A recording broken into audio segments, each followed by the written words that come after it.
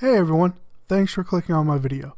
This is Rocky here with my top moments from episode 16 of The Flash. Alright, so my number 5 top moment, the pianist and the geek. So we get a glimpse of the Ramone family in this episode, as due to changes caused by Barry, Cisco now has no excuse to stay away from his brother's birthday party. Thankfully, Caitlin goes along with him for moral support, more or less. The scenes at his parents' house are great as we learn at least part of the reason Cisco works so hard at what he does. He is crazy jealous of his brother, who used to be a star pianist, and is basically the golden child in their parents' eyes. So Cisco uses that to drive himself, and let's face it, he's a pretty amazing guy, right? Number 4, the relationship woes of Barry. Wow, Barry really put himself through hell in this episode. Due to learning that Iris has feelings for him in the alternate timeline, he breaks it off with Linda, who is actually a pretty amazing catch, confronts Iris, and gushes these feelings and comes across as a bit of a obsessed creep. Oh, and as a bonus, he gets punched in the face by Eddie. Yep, that's right in the face, and I so laughed. Barry ends up with no girlfriend, but thanks to a timely visit with Caitlin, he's able to salvage his relationships with Eddie and Iris.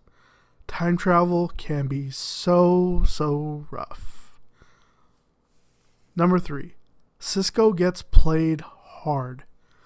I love the scene with Barry and Cisco at the bar, and in particular when they are approached by a blonde Peyton List, who wants to chat up Cisco. Grant Gustin's OMG expression as he leaves the bar was one of the funniest moments of the episode. Sadly, the knockout turns out to be Lisa Snart, sister to Captain Cold, and he needs a new gun. Not just him though.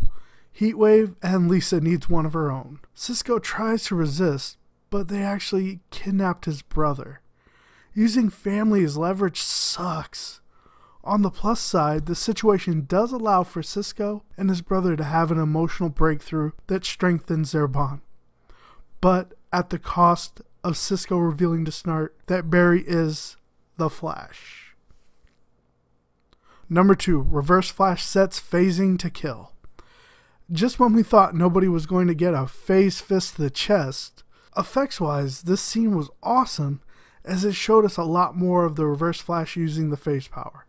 So I imagine we will see Barry do it pretty soon, as in the next episode, I'm guessing. Though this scene did throw me off a bit as I wondered how Wells knew the reporter was on to him. Then I remembered he's basically been stalking Wells, so more than likely Wells noticed him at some point. Either that or he somehow saw the other timeline from episode 15. Regardless, the effects were awesome, and now instead of Iris investigating Wells, we're going to see Barry start digging. Alright, my number 1 top moments of the episode. Captain Cold and the Flash come to terms. It is at this point in the episode that Barry has fully accepted that he screwed up a lot of things by changing the events from the previous episode. Captain Cold knows his identity, and Barry makes a compromise. As long as Cold and the Rogues refrain from killing and going after those Barry cares about, he will not lock him up. But if he crosses that line, Barry will take him straight to the accelerator prison. This is one of those character-defining moments as our hero is basically compromising himself as a hero. This is probably something we will see repeat itself as Barry continues to evolve on the show and as a character. What I really want to know is, where did Barry leave Snart? Based on his smile in response to Cold asking for a lift back, I'm guessing he's nowhere near Central City. Or at least that's kind of what I hope. Alright, so my final thoughts on the episode. The big takeaway from this episode is that screwing with time is not smart at all. Now, some of the changes were definitely good. I mean, we still have Cisco, Iris was not brought into the Wells investigation, Cisco and his bro made up, and the list could go on. So we definitely have some positive spins. It's just going to take Barry a lot of practice to get used to time travel and, figure out all the inner workings of it. Once again, the Flash crew deliver a strong and entertaining episode. I'm glad they didn't try to top what happened in episode 15, and they kind of just moved the story along. I know I keep saying it, but the Flash has just delivered amazing episodes for its premiere season, and I cannot wait to see what they bring us next. And I'm not just saying that because Mark Hamill's in the next episode. Alright guys, so those are my thoughts on the latest episode of The Flash. Let me know your thoughts down in the comments below.